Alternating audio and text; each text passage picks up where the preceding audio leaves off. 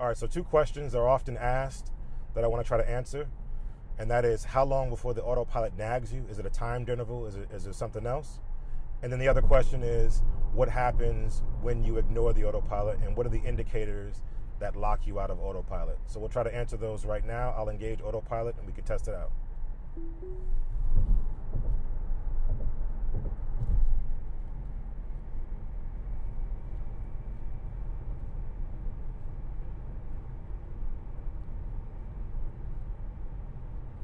I've just engaged. Speed is moving about 65 miles an hour, 75 miles an hour, I should say. Speed is about 75 miles an hour, 10 miles over the limit here. And we're on autopilot following one car. No real traffic to speak of, but you can count the seconds that it is before it nags. The road is not very bendy, very curvy. There are some curves, but for the most part, it's pretty straight.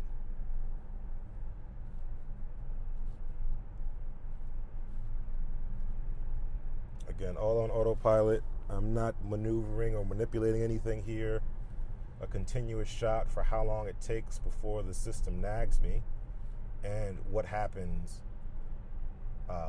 when the system nags me, and what are the indicators for when the system locks me out.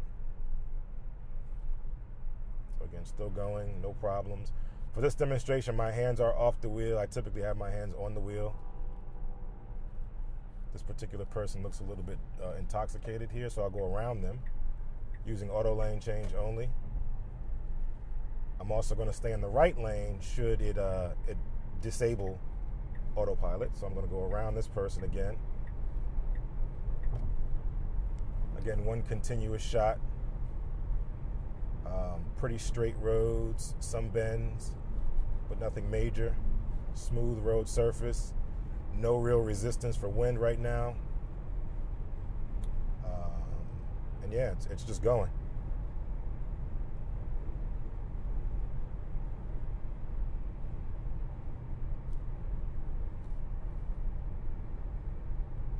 Still hasn't asked me to put my hands on the wheel.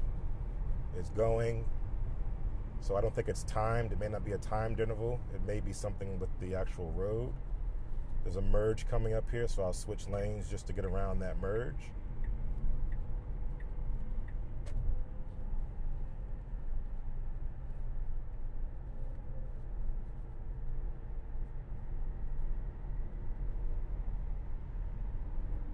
Still going.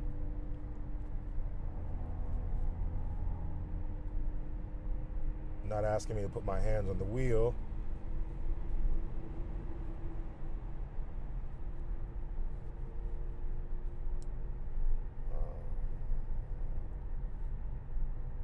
So have at least 3 minutes right now that we're going with that. It hasn't asked me to put my hands on the wheel.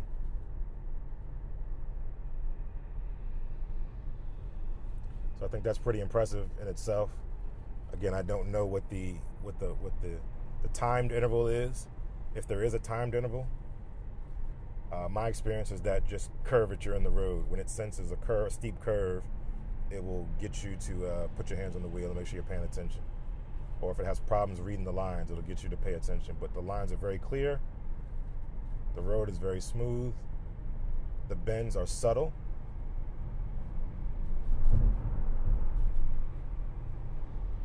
And it has yet to ask me to put my hands on the wheel just yet. Again, I typically drive with my hands on the wheel, lightly, in a relaxed position.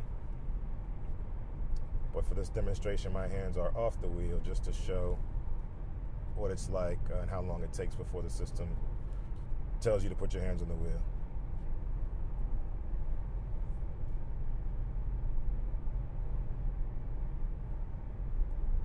Still going, no real indication of putting my hands on the wheel. And when it does ask me to put my hands on the wheel, I'm going to ignore it just so you can see what you need to ignore, what signals it gives you. My observation is that it beeps multiple times. Now it's asking me to put my hands on the wheel. It's going to flash, but it's going to beep once, then it's going to beep 2 times, and then it's going to beep a 3rd time.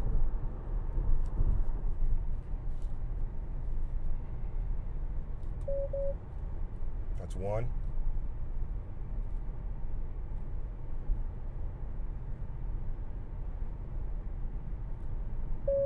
That's two.